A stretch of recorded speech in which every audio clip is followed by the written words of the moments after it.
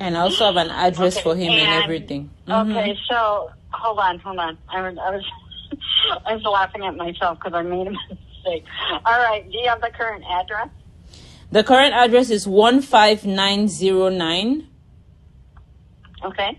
Guard, like G as in golf, A as in alpha, R as in Robert, D as in Delta, space, Ave, A as in Apple, V as in Victor, E as in Echo. Building 36. Building, hold on. Building 36, okay. Apartment 11.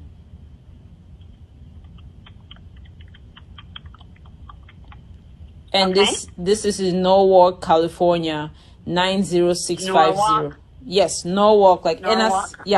N-O-R. Okay, zip code? Zip code 90650.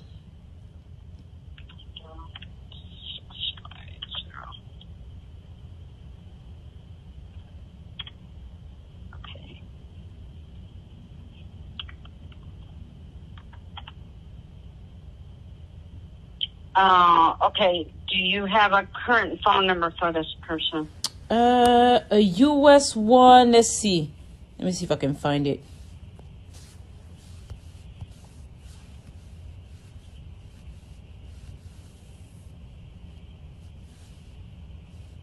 It is 323-394-5562. Okay.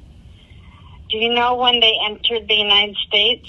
They said they came in twice, once in January and once in April illegally, both times. So they came in and went out and stuff. Yes, this year. How did they enter? They said they went through, they came in through Panama, and I don't know if it's through a bush or by sea or something. I honestly don't know how those things work. But they said they were undocumented? Yes, they are not allowed to be in here. Yeah. Okay. Were they ever deported? I have no clue because they said they came in twice. Maybe the first time they were deported. I don't know. Okay. How do you know them? Oh, I met him like at a social event. And yeah, it's just like I'm just not comfortable with him being here and using somebody else's papers and stuff to work too. Okay. How long have you known of this person? I've known of this person for I met them July 4th week, like during that July 4th period, and they told me they were illegal when just what year? This year. This was July 4th of this year. Oh, so just very recently. Yes, that I found out that they were illegal. Okay. And just circling back a second, you mentioned that they had some sort of citizenship or something in the United Kingdom? I don't think it's a citizenship because I feel like when you're a UK citizen, you can be in the US for like 3 months. I've been to the UK. I know that, they can come in for like... maybe they had some sort of visa in the UK? I believe so. But for sure, they are not authorized to come here. Right. But they're originally born in Cameroon? Yes. Okay. Hold on.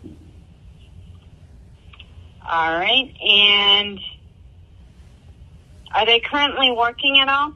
Yes, they are working and using somebody's papers. Do they have an alias, like a fake name? I don't know. I just know that the person whose papers they're using, the person's name is like Kendrick A something. I don't remember the full last name. Okay, hold on.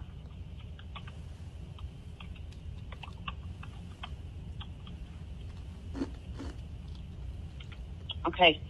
Let's see. Do you know where they're working? I don't know. Okay. Do you know if they're involved in any drugs or gangs? I don't know. They could be. I don't know. Okay, that's fine. I don't expect you to know. Mm-hmm. Do you know if they possess any firearms or other weapons? I don't know. Okay, that's fine. We ask everybody that. Again, I don't expect everybody or anybody to necessarily know that. And in your own words, why are you choosing to report this person? Because I feel like so many people, I know of people that have been trying to come to America for years. They are following the process and actually applying for visas. They keep spending money. They keep getting denied. They're being patient and everything. It's not fair that this person got to sneak in here. I feel like it's a disrespect to people who are actually taking their time to go through the process. Yeah, okay. So I will go ahead and get that reported for you. Thank you so much for calling today, and hopefully this call helped you out as well. Yes, thank you so much. All right, you have a great day. Take care. You too. Take care. Bye-bye. All right, bye-bye.